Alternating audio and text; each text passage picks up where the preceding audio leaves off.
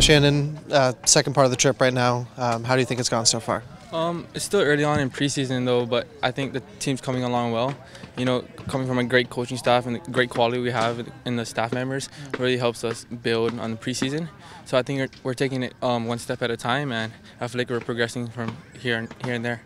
This is your third preseason with the club. How has that experience changed year over year? I think the experience, not only for me, for the Tacoma players and the academy players, is really good. Coming to train with the MLS Cup champions, it's a big confidence booster for us, and it's also going to help us going into our Tacoma season. And you mentioned the MLS Cup. Has the mentality and the vibe of the group been a little bit different this year now coming off a championship? I think it's the same. Schmetz actually told us last night that we are looking to raise the bar this year and go for another MLS Cup final, and I think that the steps we're taking right now is really helping us progress throughout the season, and we're ready for the LMU game, and we're coming out with new tactics, and I think the team is doing good with that. How do you think you've been performing personally in camp? Personally, I think I'm easing my way into it. You know, my fitness level is getting up there.